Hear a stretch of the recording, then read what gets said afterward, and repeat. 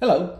Today I want to spend some time talking about fermatas. It seems to be quite a pain point for many of you to address technically a fermata. I'll start with the fact that we can distinguish between two types of fermata, one that is at the end of the piece and one that is in the middle of a piece. The one at the end of the piece is probably the easiest to address. Hello everyone, welcome to Conducting Pills. I am Gianmaria Griglio, I'm a conductor and a composer, and I'm here to try to help you out with your technical challenges in conducting technique. If you have any questions or any comments, just leave them down here, and I will do my best to answer them in the next episodes of Conducting Pills.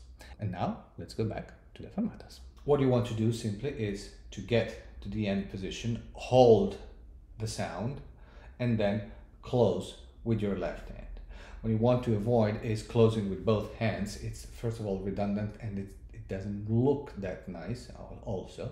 It doesn't add any particular value or clarity to your gesture. One thing that I would consider would be to close the fermata in the tempo that you were conducting at. So if you were doing at pom, pom, pim, pim, pi, off.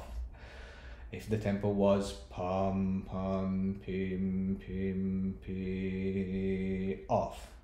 The cutoff of the fermata is not something outside the music. It's still part of the music. You know, the music hasn't exactly finished yet. We are closing the orchestra, but the sound is still going. And that is still part of the music that you perform.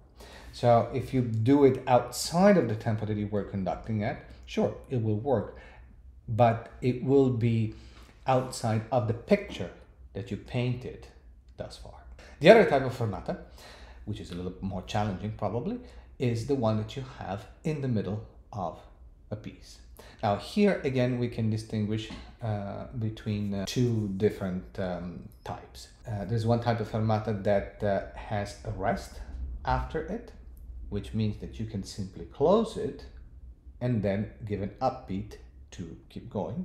And there's a type of fermata, and there's a fermata that doesn't have a rest in between. Let's take this excerpt, for instance, from Tchaikovsky's Serenade for string. Once we get to the fermata bar, pim, pim, what we need to do is to give an upbeat for the orchestra to come off the fermata itself. Pim, click. So we don't close the fermata in this case, we just hold the sound. Pam, pam, pam, pam. Fermata, hold the sound, click.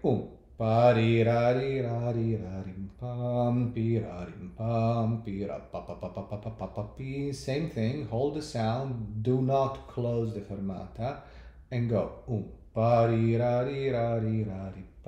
And so forth.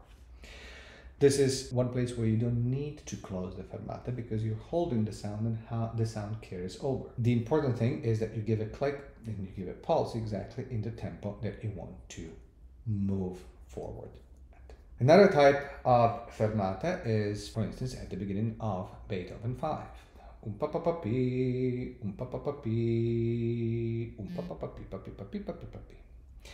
What do we have here is a fermata on the second tight bar, right?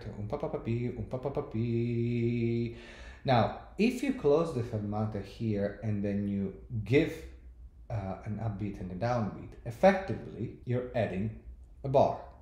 And then it becomes off one extra bar and then The trick here is to combine both movements. Now, as you close with your left hand, you also lift with your right hand. And then you pulse on the downbeat.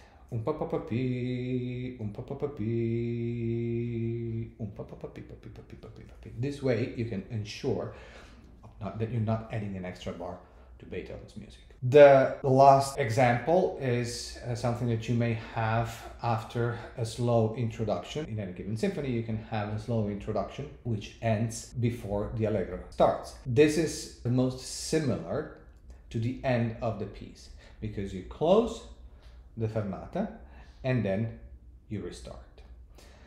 The important thing is that, of course, you give an upbeat in the new tempo. So if you close pam, pa-pim, pa-pim, pa-pi, off, pa-pa-pa-pa-pa-pa, pa-pam, bi-bi, off, pa-pa-pa-pi-pa-pi-pa-pi-pa-pi-pa-pi-pa-pi.